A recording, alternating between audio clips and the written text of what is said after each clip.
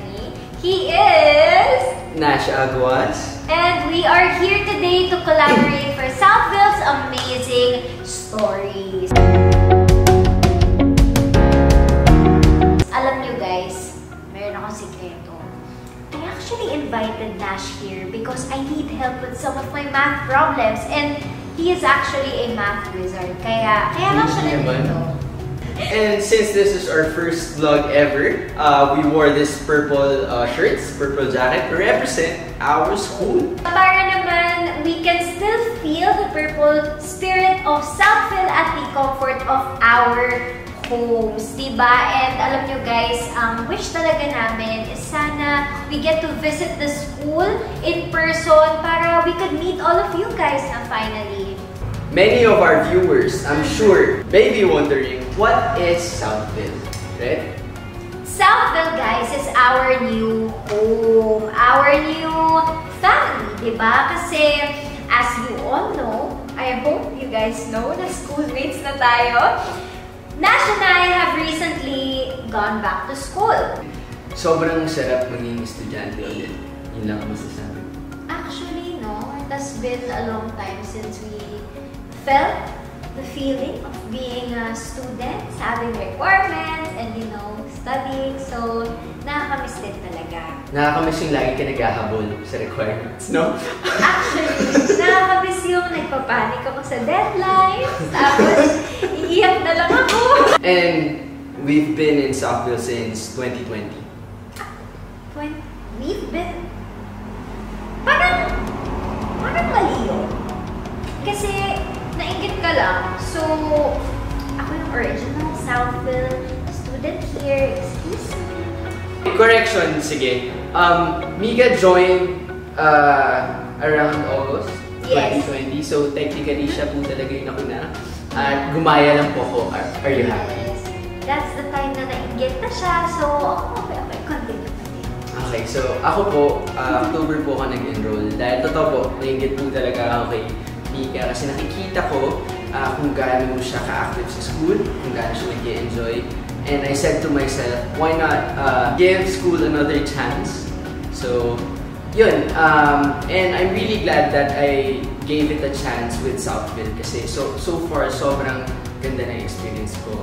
Yes. You guys know, Nash has really been diving into business actually at a very young age. So, nakaka-proud. And at the same time, he is really passionate about real estate. Kaya naman, to get a formal education on business and the things he wants to do, diba? Nag-enroll siya sa Southville. He decided to go back and pursue his studies. Nag-start yung background ko sa business because of my grandmother, si Mama Sita. Well, my grandmother... Shout out, Mama!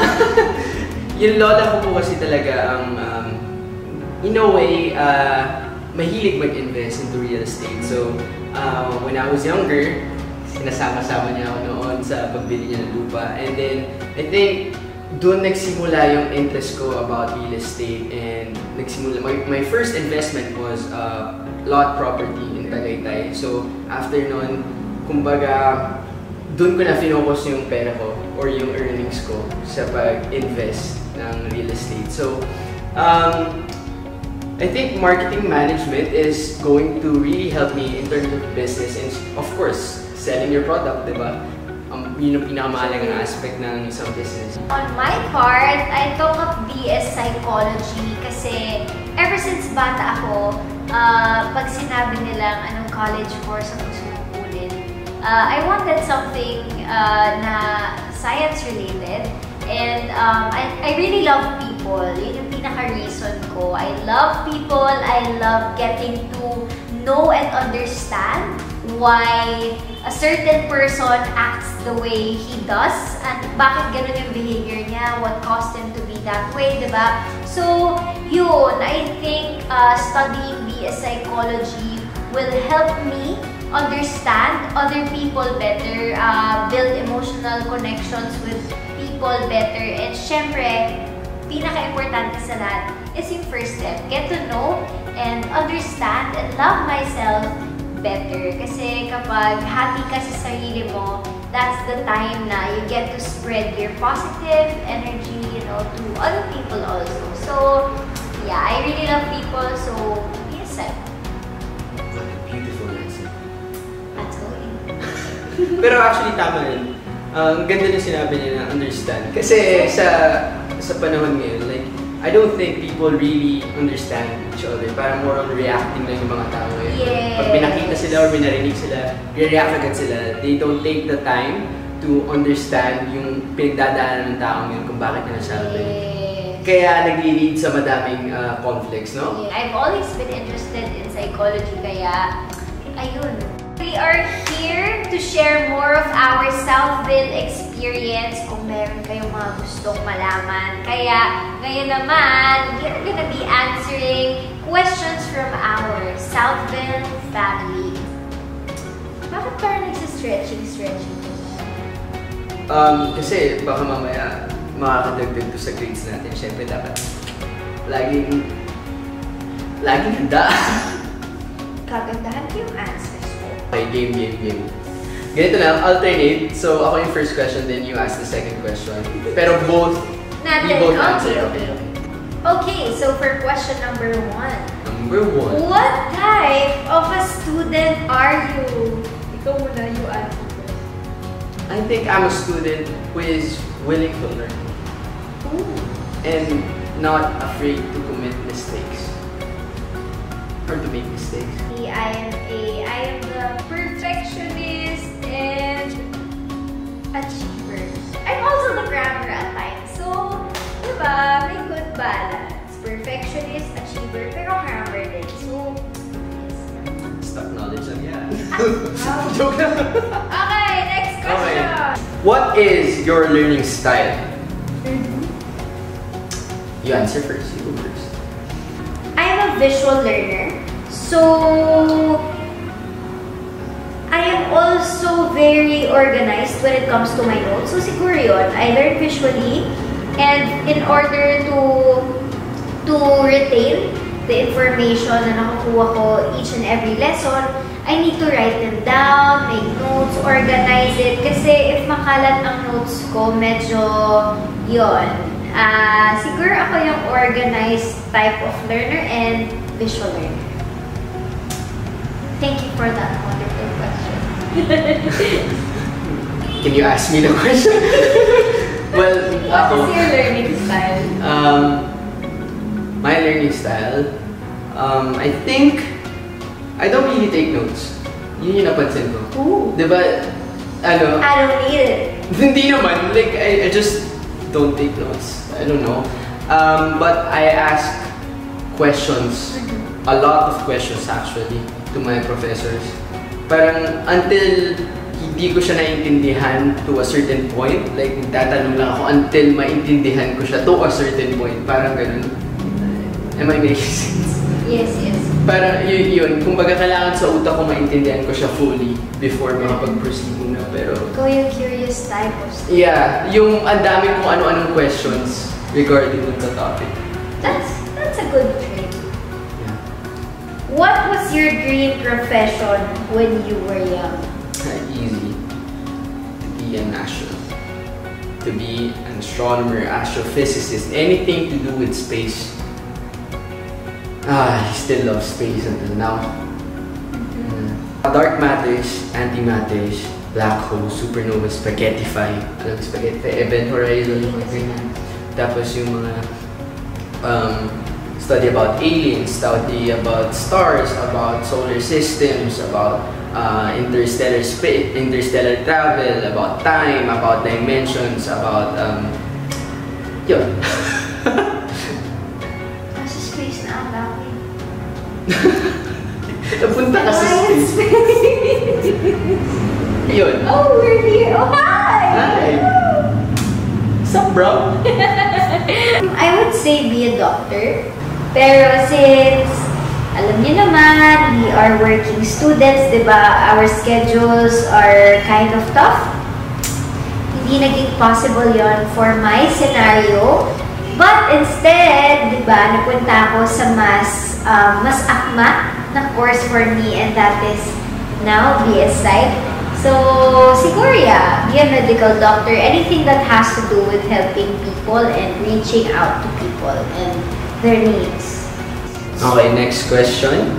Which from Southville's core values, the 5 C's, do you think you exemplify the most and why? Character, competence, collaboration, creativity, commitment to achieve. That's hard. I guess mine would be a mixture of character and creativity. For me, it's one thing, commitment to achieve, because I believe that when you're committed to achieve something, you can achieve many things. Wow, I like that answer. Eto, how would you describe an amazing life? A balanced life is an amazing life. Wow. What a beautiful answer. Ako, for me, an amazing life is a life well lived. Short but sweet also. What do you like most about school and being a student? Maybe it's having to learn new things. Siguro yan, learning, building a community din, gaining a new family. Yun pala yung sa akin. I treat Southville as my second family, so I felt like ever since I enrolled and I've been a student again, Southville has been a solid moral support system to me, and ayun, yun ang masasabi ko. What makes learning fun? I think the fun part about learning is that when you think of it, whenever you learn something, you're not the same person you are as before. Oh, true. That's very true. What makes learning fun? Learning is fun para sa akin. I get to enjoy most when I learn in a creative manner.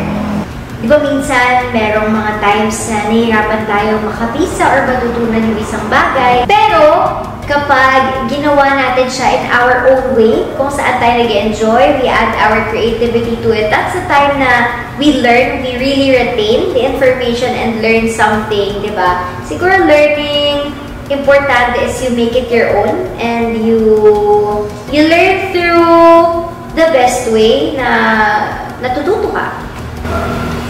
Who is better in academics? Who's better in academics? Wow. Okay, Mika is better. Better than me. No. Yep. No. For me, same tayo actually. But we have our own unique ways kung paano tayo mag-aral. We both actually excel in academics, di ba? Ever since bata. Parehas naman tayong achiever. Yes, exactly. I think we're both good because we're both striving to be good. I think same answer. Yeah. We both are. We both are trying to be better. Ikaw, what made you decide to go back to school? You know naman, you're one of the reasons that influenced me to go back to school. But other than that, I think I realized that for how many years I've been doing the same thing over and over again, and there was a time that I wanted to try something new. I wanted to learn and try new things, and I think pandemic really was the turning point for me. When pandemic happened. Yeah. With having so much extra time and not being able to work, I think the first months of the pandemic got to me. Kaya ang dami kong naging realizations. Life right now is full of uncertainty. Hindi natin alam if we will still be here today. Pagising ba natin tomorrow? Ano ng mundo? Kaya sabi ko sa sarili ko, now would be the time to follow my heart, to follow my dreams, do something for myself, and pursue something that I have always wanted to. So, siguro yun talaga, itong major life changes dito sa pandemic na to, yeah, it had motivated me to go back to school and pursue my study. Okay. So that's it for the Q&A, guys. I hope we answered your questions. Thank you guys for watching. Yes, thank you so much guys for the support, and we would just like to give thanks to our Southville family. Of course, sa mga faculty members po ng Southville that we have already gotten to know and to talk to. Maraming salamat po for the warm welcome kay Nash and sa akin po. To my Southville College of Psychology and to my Southville College of Business. Thank you for the support, and of course to our Southville family, our Southville classmates and schoolmates that we haven't got the chance to meet yet. We are looking forward to meeting all of you guys in person and getting to know you more. This is Mika de la Cruz. And this is Nash Aguas for Southville Amazing Stories. Be amazing. Be Southville. Yes.